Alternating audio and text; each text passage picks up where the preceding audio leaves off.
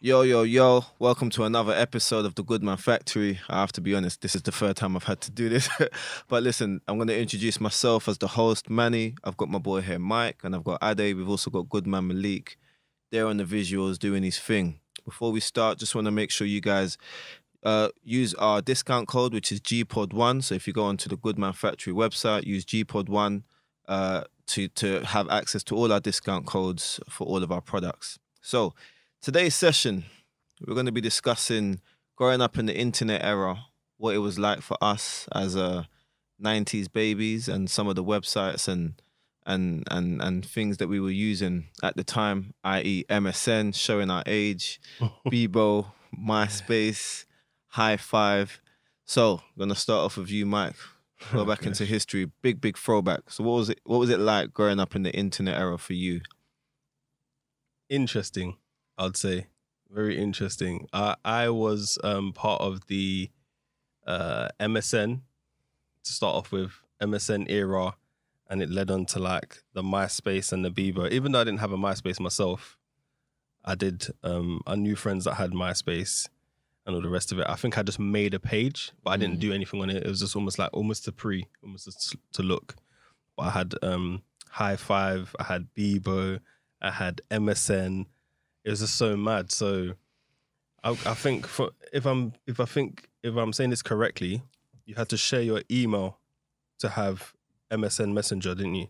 Was it your email? Yeah, it was email, Microsoft. Hotmail account, I think. Yeah. Imagine how awkward is that? Because if someone asks me for my email now, it's strictly business. Yeah. Why you asking me for my email, bro? It's Like, true. I have a number, or even now I'll say it, or here's my Insta. Even sometimes if it's For for business or something. opportunities, yeah. So them times as basically kids in school, what's your email? So I can MSN, so I can give you the MSN so we can talk on MSN kind of thing. But it was interesting because I still remember the first ever thing because I had broadband. The thing was slow as hell. It was proper slow. And I remember the first time at my auntie's house when we got broadband, actually, it was dial-up. Yeah. It made that weird noise. Mm-hmm. And weirdly enough, the first video I ever watched was Usher. Caught up. You know how long it took the video to load up? It was like 45 minutes. No way. And the video's what, 4 minutes? 3 minutes and a half? And I sat there patiently waiting 45 minutes. Didn't even have a snack. That's a terrible return Imagine. on investment. And then obviously after that, obviously you got into the MSNs and all the rest of it. And I couldn't wait. So I'm seeing these people for 6 hours of my day, then running, like sprinting home, skidding, not even taking off my uniform, sweating to get on MSN. Start talking. Come on, man. Give them space. As my mum would say, give them. But my mum didn't even know I was using MSN, you know? She didn't. She didn't understand about safeguarding kids from internet, obviously. She didn't even know how to use the internet. Even now, she struggles a little bit with the internet. Yeah. But she's way better now. But she doesn't know. She didn't know at the time. And obviously, me and my brother just pulled the wool over our eyes. Like, oh, Mum, there's nothing to worry about. It's just MSN and I'm just talking to my friend. Sometimes these people you don't even know, the random people that are speaking to you. And you think, how did they get my email and all the rest of it? But And that's how it would have worked, right? Someone would have had to have given someone else your email. Yeah, And then they I would think- add your email. yeah. And then you can accept the friend, right? Yeah, or did I they don't- just automatically become your I don't know. friends if It's they not add like, you? It's not like house party where you can jump into a room with your friends. I don't think it was like that, where you could jump into a room with your friends and then No. add someone They else were that's just- in the room I think they could just add you. for getting your information from Yeah, someone like they else, have to maybe. put it in somewhere. They add you. But I'm trying to remember, did we have to accept someone's... I think you had to accept it. You probably accepted to think- see who it was. Yeah. Maybe. And then if you he's would a have, weirdo, and you then just delete you would have like your contact list.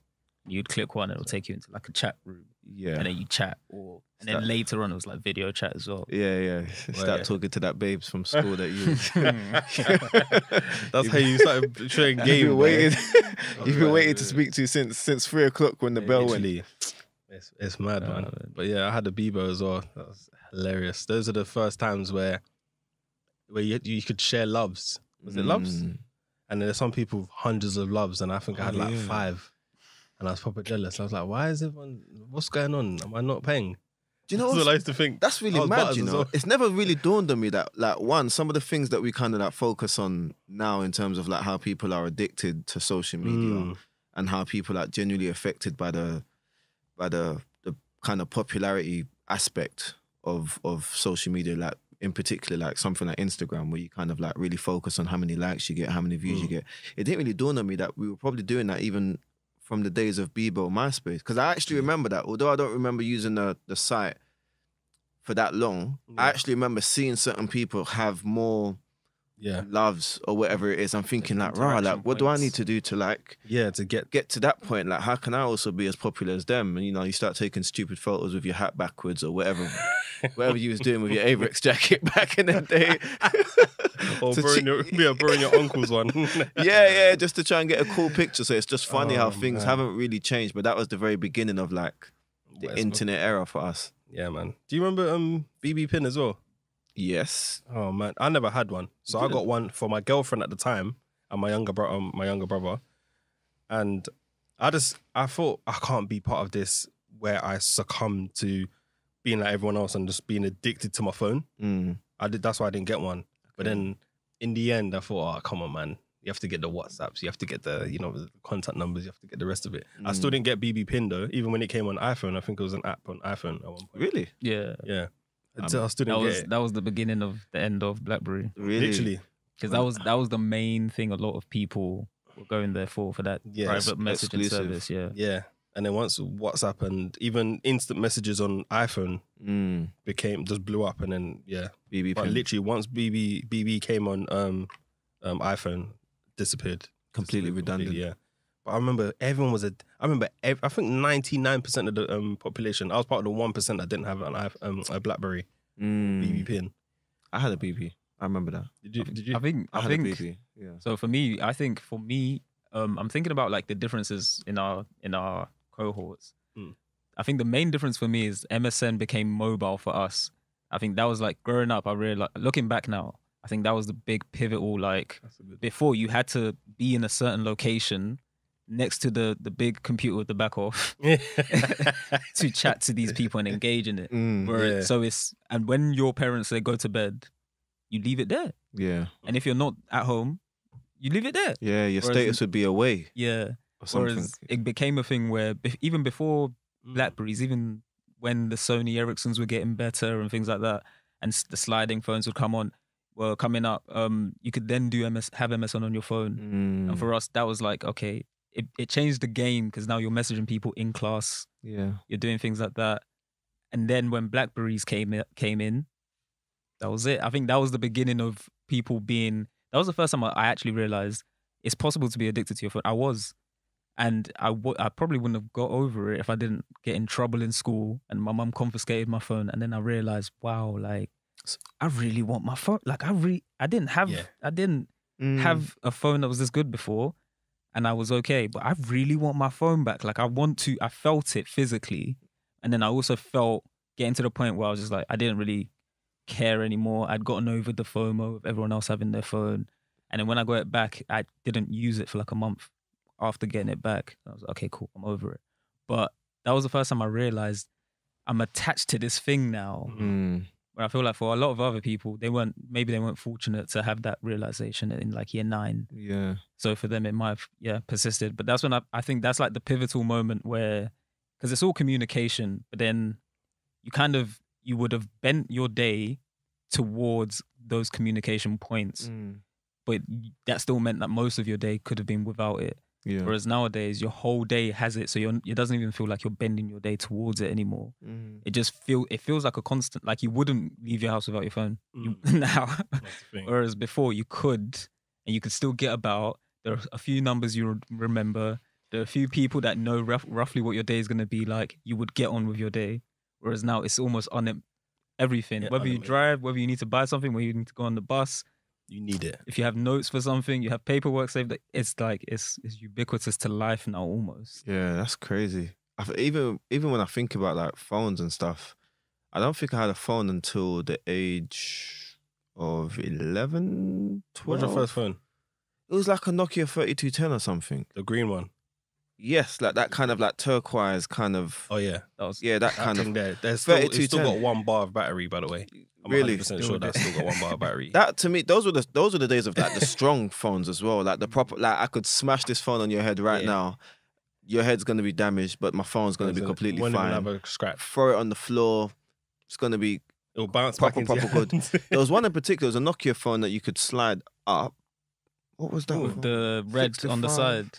I think so, like a kind of burgundy Yeah, type. that was a decent. But it's just Wait. funny because like phones for me in school weren't like, it wasn't like a, it's not even that it wasn't a priority. My parents were just very clear, like, you don't need a phone. And 100%. my life kind of operated in a way where a phone wasn't necessary. So if I wanted to go out, for instance, after school, it was more a matter of, yo, you're going to be at home later on. Yeah, you need to come over like 4:30, 5 o'clock. That's when my mum's going to be home. And I'm just going to walk over to your house. And that's that. There was no kind of communication, the communication was literally just us talking about, you're going to be at home? Yeah, I'm going to be at home. Cool. I think one thing that's gone is people don't have to be as trustworthy anymore. Yeah. Now that, like, Bro. if I see you at 4 o'clock, you have to be there at 8. Like, Yeah. you have to be Yeah. there. Whereas 100%. I can't, if I get there and you're not there, I just have to be sad and go home. Yeah. That's Literally. a fantastic point as well. That's a It's true, fantastic though. point. That's a Be sad fantastic and go point. home, boy. But the thing is, we'll rarely let down. Yeah, Yeah. because Why people is had that? to be. You had to be Because you knew. the ends was waiting for you, Mike, to be there at 4 o'clock. If you're not there at 4 o'clock and everyone leaves because you're not there, It's peak. don't even talk to us. It's peak. Even though you can't call us anyway and tell us and for us to cuss you down the phone, we're still gonna be upset with you. Because when we see you next time, it's gonna be like, Mike, man, you let the whole crew down. We needed you there, whether it's for football, whether it's for arcade, whether it's for cinema. Come on, man. It's true. And them times you couldn't even call your boy and say, oh, Yeah. it's because mum's being a bit, I didn't wash the plates. Yeah, So, it's like, true. Mum's not leaving the house. And that's kind of what it is in terms of being able to trust people. I think it's knowing that actually I could take the mick a little bit, because if I'm going to be 10, 15, 20 minutes late, I can always just message and just kind of blag or whatever. Whereas those times, you know for a fact that if I'm not there for 4 o'clock, that person is going to leave the park, or they're not going to be waiting for me at the cinema. So I need to be there. And I think that, You'll break your back to get there. yeah, Fact. you had no choice but to do that. And it's funny, I don't think, did you guys used to like use your house phones to ring? That's what I used to do as well. Like, Rarely, but yeah. like not often, but I would use the house phone, and even that. Yeah. It's weird how house phones have just really become redundant. They're just in there home. for the broadband. Because when mobile phones came out and they became something that we were using like as like, on our go-to kind of gadget, house phone, it became so redundant that there would be days where it would just be ringing, and I didn't even have to hear my mum say, "Oh, leave the phone alone." Everybody just knew, leave the phone alone. Like, let it ring out, to the point where there was just no need for a house phone, full stop. But if I did need to get through to someone, I would say, "Oh, by the way, is Jermaine home today?" And they would say, "Yeah, Jermaine's at home." Cool, sweet, lock off. But there wasn't that reliance on me having to message him or kind of like WhatsApp him or anything. And I think it's just interesting how he was a lot more free Yeah. in school, free of that kind of, I say it's a burden. I actually think phones are a burden. Yeah, they are. We've become. That's kind of what I was getting we've at. become really lazy as well. Do you remember when you could remember 20 numbers, like all 11 digits, 20 numbers, Yes. and not get a digit wrong, and still know what digits meant whose number? So this means Every important person in my life, I could remember those 11 digits, and I'd have no problem. memorize Now, it easy. I don't even know my wife's number. I swear to you, the only number I know off by heart is my own number. Yeah, that's the thing. Only number I A know. lot of people don't know that. Imagine, I work in the bank here. When you're asking customers for their own contact number, them man don't know it. I don't call myself. I'm like, I know you don't call yourself, but if we're gonna give your number out, you need to have your own. You need to know your number, innit? That's the bare minimum. Yeah, like, you know what I mean? The only number I know is literally my contact number and my mum's old number. I don't even know her new number. I don't know anyone else's number. I don't It's remember so bad. anything. Yeah. Even the last four, I've done this thing where I started remembering the last 4 digits of numbers. Even that's gone. Myth. So when people say to me, is your number, I don't know, what, 073, I don't know what it is, yeah? I'll be like, I have no idea, because you said it in such a way that I don't even know if that's my own number. I have to say it in a rhythm. Yeah. Mm. And you saying the last 3 digits doesn't sound like the last 4 digits that I know, even if it is. You just add an extra number and I'm completely thrown off. Yeah, it's definitely made us lazy. Yeah, 100%. Our memory's gone, in terms of numbers. But aside from laziness as well, it's obviously made us very antisocial. That's the other. That's what I disagree with. Yeah, I think so? I think it's made. Do you know why I say I think it's made us antisocial? I'm going to ask you after why you think it's the opposite.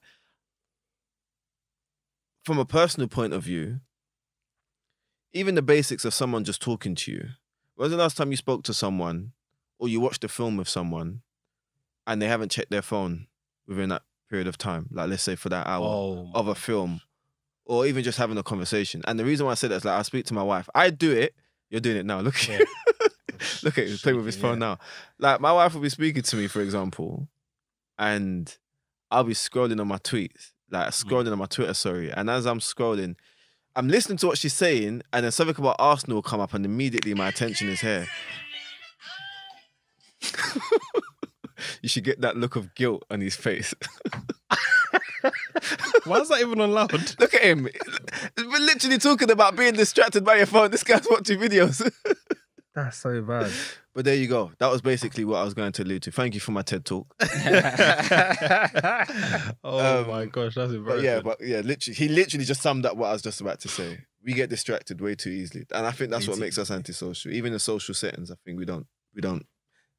In the rave, even in social settings, where we're holding up. We're not even caring about enjoying the moment. It's about I want everyone else that's not here to know that I'm in a party, half enjoying myself, even if it's a dead rave. Because I've seen some of my friends and I cussed them after. I'll be like, bro, that rave looked dead, but you tried to make it look live. You're the only one that was dancing. Why are you trying to make it look live? If it's dead, it's dead. And you don't need to record it, but it's just become a norm. It's become the norm now where everyone does the selfie with the hand up in the air, with the phone in their hand, showing maybe 2 or 3 man, and there's always one drunk guy that's burping in your eye.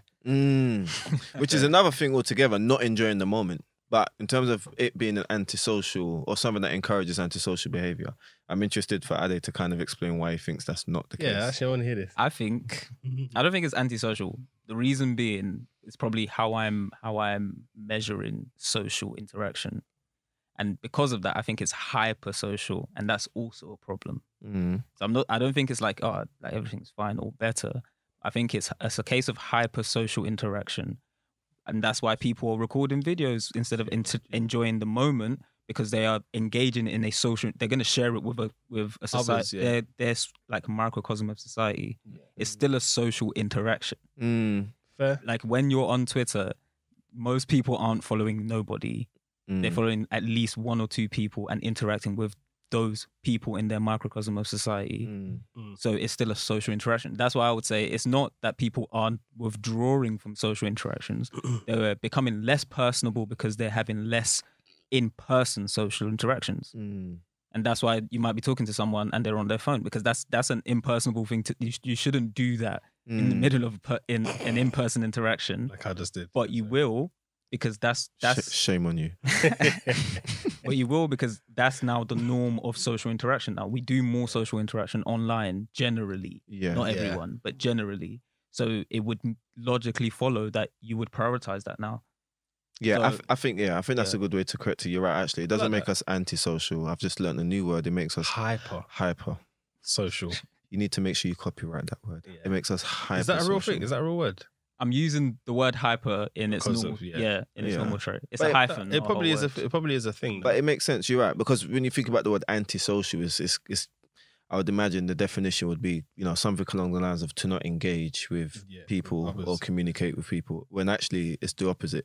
When I'm talking to you or when you're talking to someone, what we're doing instead is we're communicating and engaging with other people who aren't with you on Twitter or on Instagram, as opposed to actually kind of embracing the moment that you're having now. And I think that's why when I said it makes you antisocial, I think it's more like in that very moment, you're not being sociable with me, you're being antisocial, but it's because somewhere else you're being very hypersocial, I think it's an interesting thing, because it's one thing I've been thinking about in terms of how that changes the habits that are necessary to survive in like, if the dynamic of a social interaction is now changed from in-person to mostly online, the rules of engagement will also change. Yeah. And one thing I'm realizing is that people are kind of drifting into like different realms now when it comes to like their expectations in social settings, their expectations of other people, and the reasons behind that.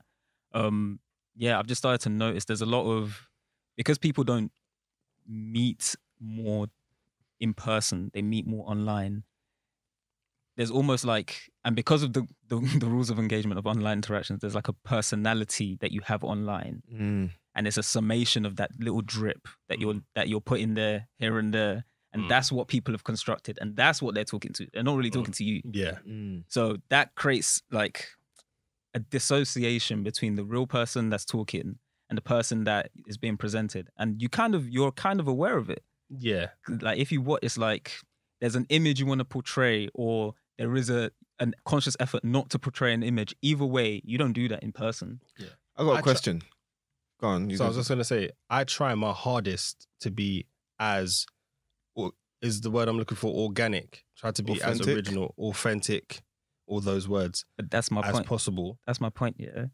And still, Like in person, when you're just having a conversation with someone, is one of the thoughts in your mind, oh, let me be authentic.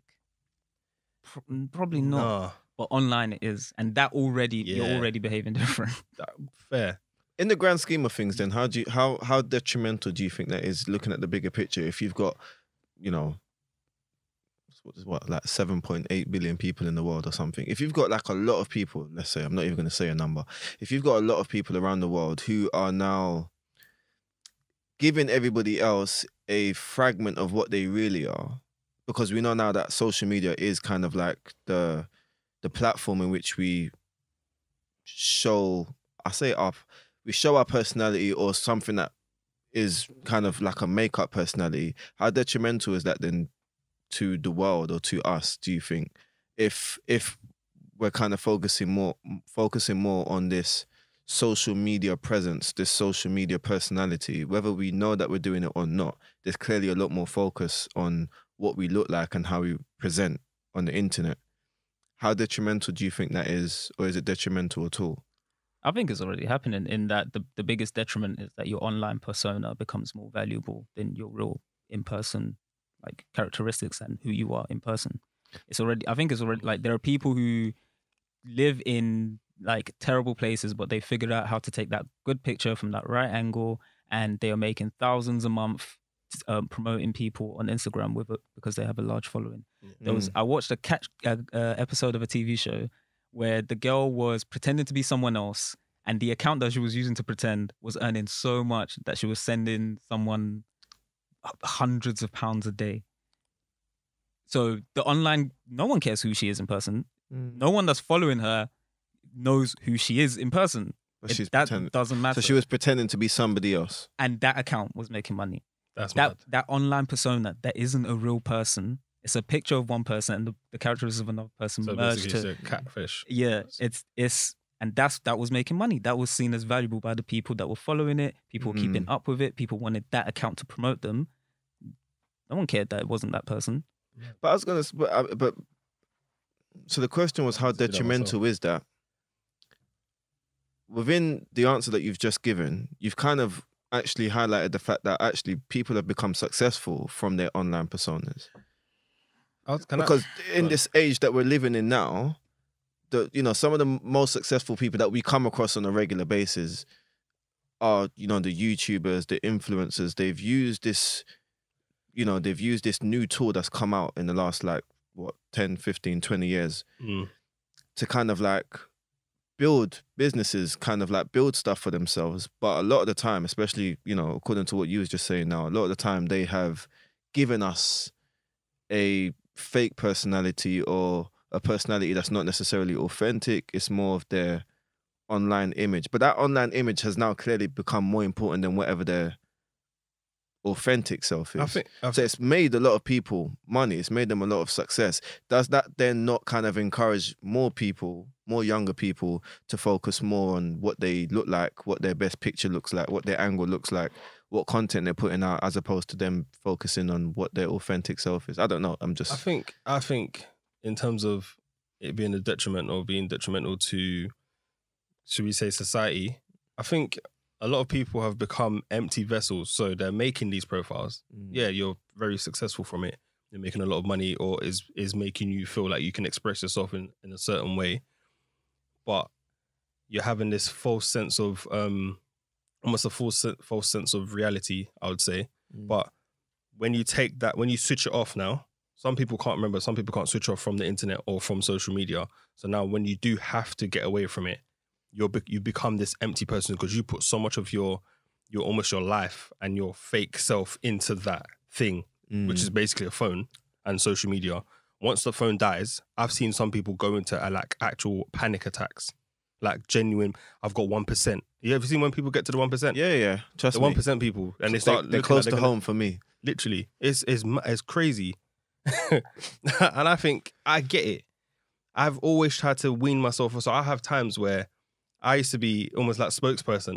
You know what? I'm not addicted to my phone, but at times you do feel like I just want that extra. You know what I mean? I just want to do something extra on my phone. So I have times where I have time away from my phone. I'll give myself a week away from social media. I'll delete the apps, or I'll just make sure I make a conscious effort to not touch any of the apps like Instagram and all the rest of it. But at the same time, man, I think it's become this thing where people are really putting their whole like blood, sweat and tears and their whole soul into social media. And now when it comes to interacting with real people now, you forgot how to make eye contact, you forgot how to shake, you forgot how to greet people or even hold a conversation. That's why a lot of people that genuinely, let's say, meet me for the first time or have met me a few times, they're like, oh, like it's refreshing to meet someone that genuinely talks. I'm like, what? Who do you meet that doesn't talk to you? They're like, you'd be surprised. A lot of people nowadays forget how to hold a conversation or forget how to express themselves or articulate themselves in a certain way, or just forget how to be human beings. And I find that kind of weird and scary, but it is reality. I feel like people pump way too much into social media. Yeah, I'm one of them. By the way. You think that you pump too much into social media? And nowadays, I want people to see what I'm doing. Even today, you see, I put timestamps and locations of where. Why does everyone need to know that? How do I know that everyone wants to know where? But at the same time, I try to almost maybe let's say convince myself that if I do certain things and show certain people certain things, they can do it as well. Because I've come from literally like very humble beginnings. Like nothing was ever. Even now, it's not easy. Life is not easy, but I know there's people out there. And I basically used to look at the internet and look at social media and think, I wish someone like me or someone that represents someone like me was on the internet. You know what I mean? But there was never someone like that. So I wanted someone, I just wanted to be this guy. So maybe almost like a character. I want to be this guy that is personable. People can understand him. People can relate to him.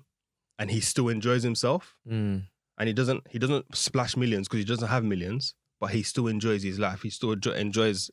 I'm trying to almost include the way I am in real life on the internet, if that makes sense. The way I am with my son is genuinely how I am with my son. The way I make bands with my mum and even take the mick out of my mum sometimes is how I am in real life.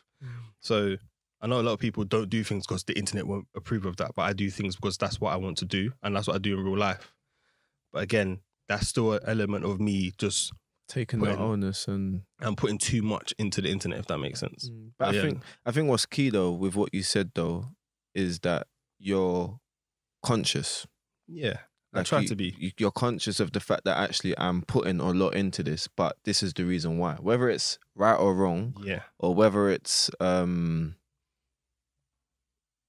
justified or not, you know, whether there's any kind of like positive outcome from the end of it, it's different. But I think what's important is that you're saying, I know why I'm doing it. I'm not just doing this because I'm a zombie now and I'm just plugged into my phone and I'm not aware of what I'm doing. And I think that's probably where I have my biggest concern.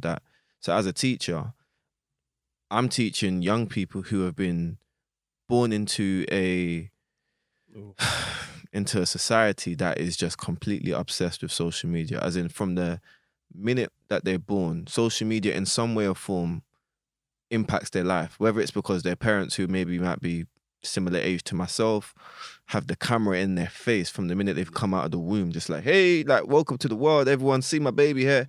You get it, it's unavoidable for them. And so when they get to the point where they themselves have access to, you know, the internet and to gadgets that have access to the internet, which is very young, by the way, as in like 2-year-olds now can operate a phone or an iPad better than I can. Yeah, my son was doing that. What I'm seeing now as a teacher is young people who are incredibly addicted. If I could look up the definition for addiction, I'm sure it definitely it defines what I see in my classroom a lot. As in, if you take away the iPad from a child, he is having the biggest meltdown. Some of the issues that he's having, that's, you know, the reason why he hates home and the reason why he hates his mum is because his mum told him he had to get off the PlayStation at 10 o'clock at night. And you're like, bro, like I didn't even have the PlayStation at that time. Like, you know, I was suffering with Dreamcast, and even then there was kind of boundaries that were set around the weekend. So like their whole life already is just kind of like immersed in the internet, social media, like, and I think my biggest concern is, one, there's the safeguarding aspect of it, in that they themselves don't understand what safeguarding is, and it's not really their responsibility, it's the responsibility of their parents. But then their parents, some of them are quite a bit older than us, and some of them are around our age. They haven't necessarily been educated, I don't think, to safeguard their children on the internet. So I'm seeing a lot of cases where, you know, a child will come in and we're having breakfast and he'll talk about this person that he's speaking to on his game. And by the end of that conversation, you're like, I think you might be speaking to some old guy. And some of the children are like kind of shrewd enough to be like, yo, like, but where did he add you from? And like, are you sure that's really, you know, who you think you're talking to? And this child will be like, no, that's my friend. That's my friend. I've had them for 2 or 3 weeks. Like, yeah. And then, you know, before you know it, I'm having to write safeguarding forms, but it's happening so often that I think it just reminds me, such a big difference from how we were like, not how we were raised, but like what we were born into. We were kind of born into it, and we kind of like had the slow progression of the internet, and, you know, it wasn't so much in our faces. We could use it, we might not use it. If you had access to a phone, it's more so because your mum or dad wanted to give you a phone, or because they could afford it, whatever. Where it's now, it's almost like it's a given. Yeah. You're going to have some access to an iPad, to a Mac, to a phone, to some kind of screen, and parents use it as a way to kind of distract their child. But then I've also seen parents themselves completely like neglect their child because they're just so immersed on whatever they're doing on their phone, to the point where they're walking with their child outside of the school and they're like almost walking into cars that are driving into the gates because they've got phones in their hands, and I don't know who they're messaging or texting, but it's clearly more important than looking out for your child's safety. Yeah. So it's just like, in many different ways, I've seen how it's kind of like really negatively impacted not just the younger generation, but also like our generation. And although I see the positives with it, I think the one thing that's missing is like education around how we can, one, safeguard the young people, but then I think also, two, how we can kind of like do what you're doing in that sense and be conscious of like why we use it, how we use it, and also have a tool or have strategies to kind of like help yourself not kind of get bogged down in the negative things that come with social media. But I've got a feeling the way Ade's looking at me, he's like, nah, man, the internet is the best thing that's ever happened to us. It's not. So basically, a few things that I just wanted to point out from what you were saying. First of all, we're now in a realm where children are going to start to interact with and learn about the world through screens. That's how they're going to learn about it. It's not books anymore, and it's not through conversations with parents. They're going to learn everything from their ABCs to colors to how to code to how to. It's all going to be screens. So for us, online gaming might not have been the biggest thing, so the element of community wasn't as much. But for them, they like, it's not a screen. Like, it's a portal of association. It's now associated with the community that they're connected to. So when it's now taken away, you're not taking away a game. You're taking away all my friends. You're taking away this. You're taking away what would have been a youth club. It would be as painful as if you were going to the local youth club. You have all your friends there. You go there regularly. That's where there's a PlayStation or there's like table tennis or whatever. And now suddenly your mum's like, you're not going. You're like, that's going to hurt you. It's a mixture of that plus the feeling of like, they're still humans. So they're still going to feel a possessive kind of connection to their devices as well. That multiplies that whole pain of I've been cut off. I'm an island. I'm by myself in this room. So I think there's that element to not to cancel out what you're saying, but to also just remember, like and places like Twitter it's a place. Like, it's not a device. It's not an app anymore. That's where you go to meet your friends now. Or even business or work opportunities. Exactly. Like so it's now, and I think the interesting thing about all these things is like, the human brain is not. It wasn't designed to deal with that. It wasn't designed to deal with the consequences of. I don't have that many followers, but if I tweet something, my brain isn't designed to deal with 2,000 odd other opinions challenging me or being able to. It's not designed for that. It's going to be overwhelmed. It's not designed for the types of consequences that come from. I can have a conversation with my friend and slip up, and he can correct me. And my human brain is designed for that. It can be done in a community. It can be done in a village. It can be done in a household.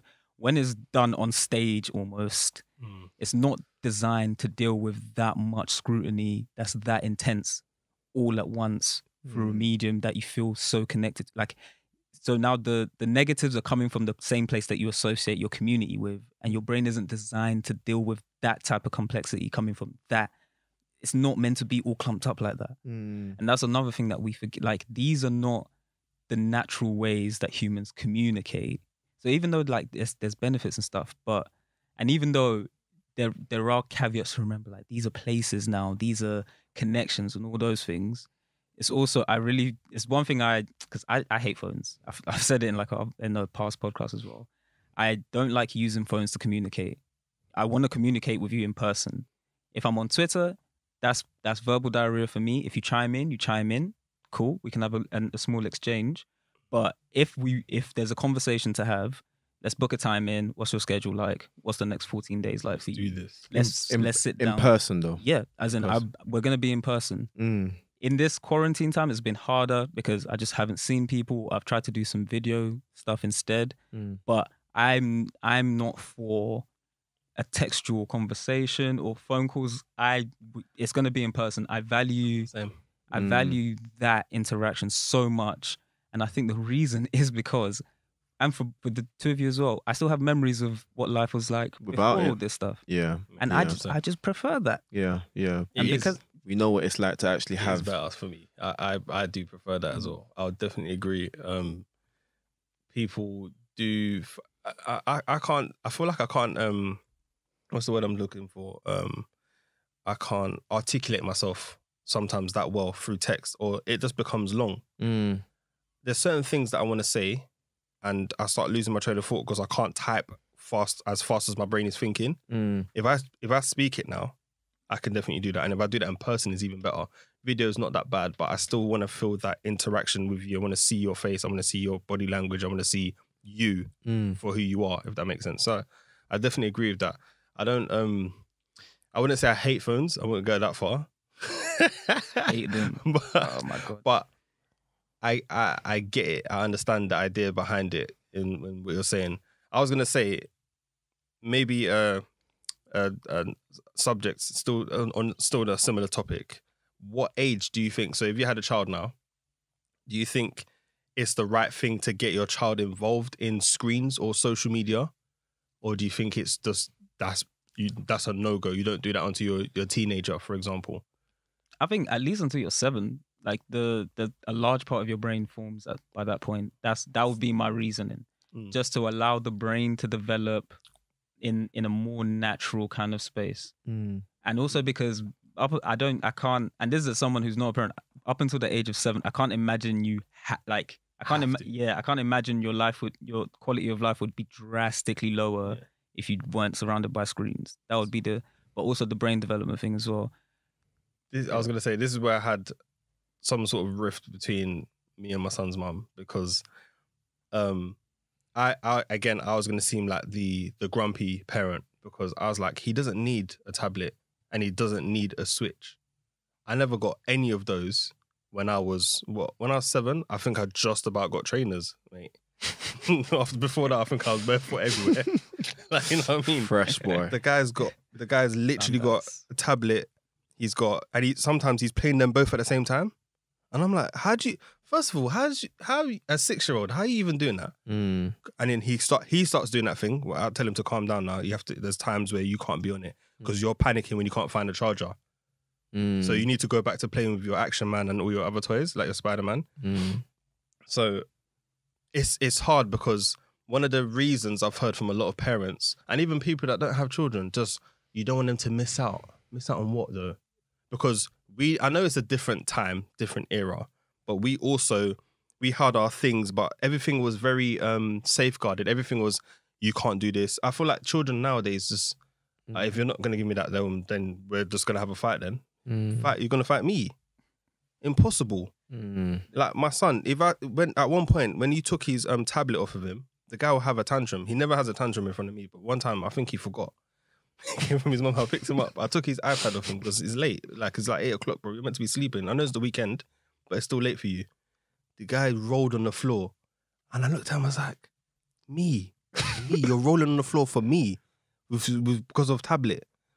I called his mum straight away and said, this guy's not touching the tablet for at least 2 weeks. There's no way he's doing rolls. I can hear his limbs hitting the floor.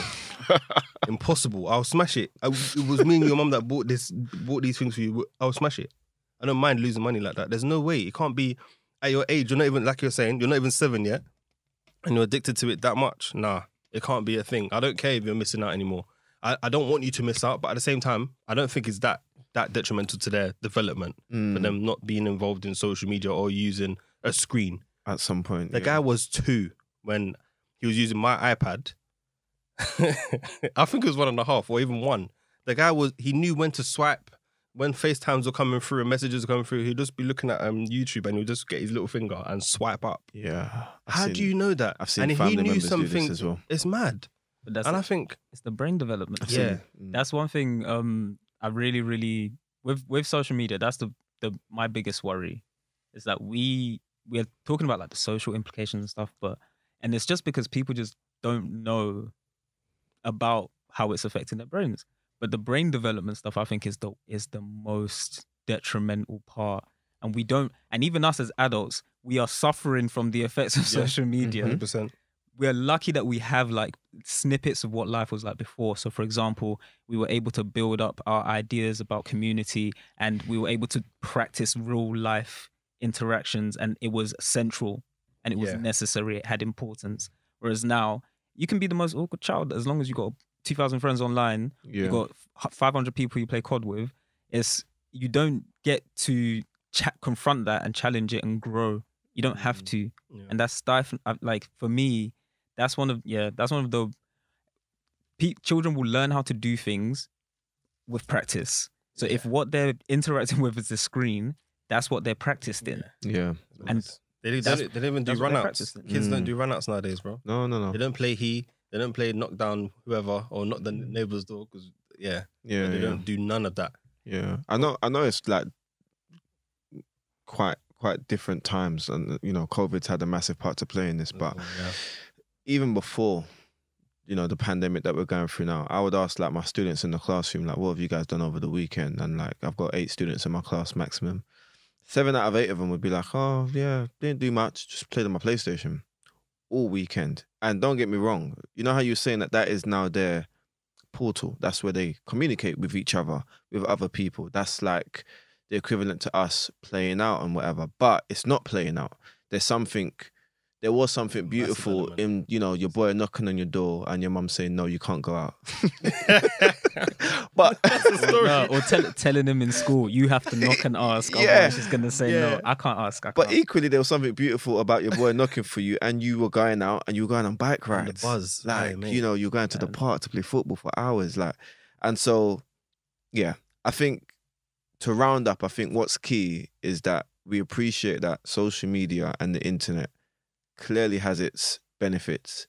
It's clearly the world that we're operating in now, and it's most definitely going to be what our children and their children are going to be using as their form of communication, form to maybe even become wealthy, to even do their jobs, or even to even be educated. They're going to be using that. I think what we have to do, is kind of educate them in terms of like how to manage it, because like you said, our brains, it doesn't have, it might have the capacity, but it's not trained to kind of deal with certain things. Being bullied online, or being able to manage having 50 retweets and people are agreeing with you, people are criticizing you, people are bullying you. All of these things where we weren't prepared for, we're still not prepared for, but we know what life was like without the internet. Your child now that's born in 2020 will have no idea what it's like to not have the internet, to not have people judging you based on that picture, to not have your friends judging you on how many likes of friends that you've got at school. That for them is their world, but it doesn't necessarily make it right.